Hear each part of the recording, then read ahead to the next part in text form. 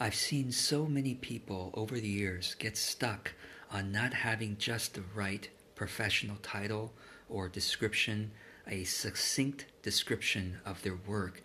And it keeps them from going out there and telling people about their work and getting clients and just feeling that profound sense of service and enjoyment in their true livelihood. And so I just wanted to make this video to encourage you that if you are feeling stuck about your professional title or succinct description, to let it go. Yes, if you are feeling stuck on getting the perfect brand for what you do, you know what? Let it go. Yes, because, and if I may share with you my own example, I still don't think that my professional title is right, is not really descriptive of what I do. It doesn't encompass the wholeness of what I do. As of this recording anyway, my title is Authentic Business Coach.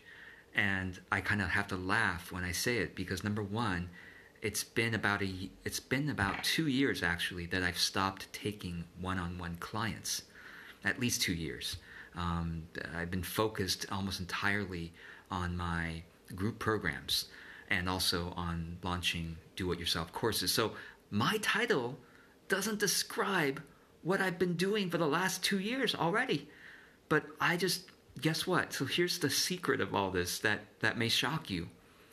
Even if your title is inaccurate, you can still be getting plenty of inquiries. And I still do, like on a almost daily basis, I get inquiries that I can't fulfill.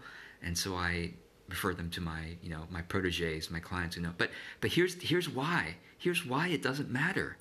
And maybe it'll give you relief. What matters more is that you have more people experiencing the actual work that you do. And people experience the work that you do in two ways.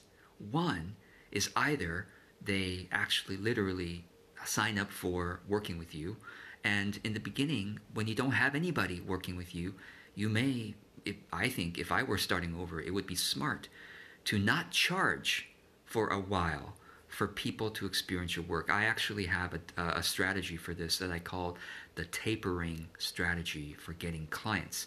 So if you simply went and go to Google and search tapering strategy for clients, you will find my blog post about it.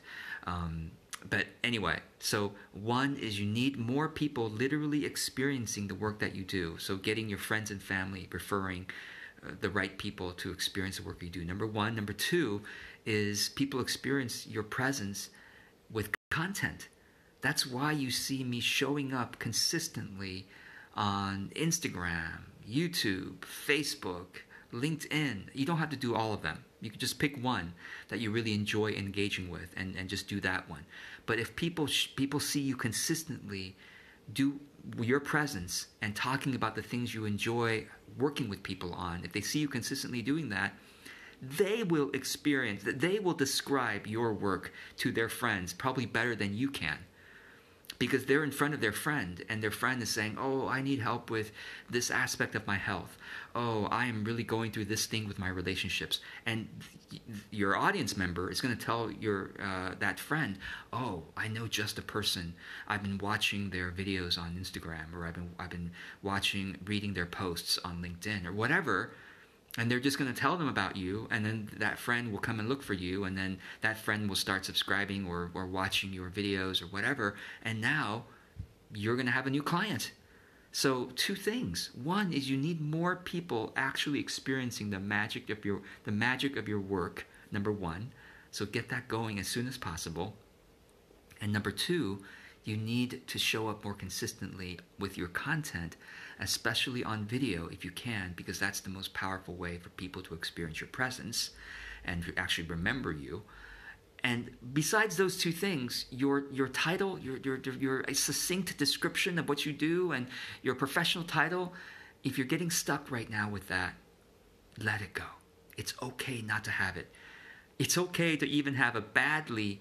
if you want to do a funny But quick exercise, well, the video itself is half an hour long. But in that exercise, in that video, I give a quick exercise on this.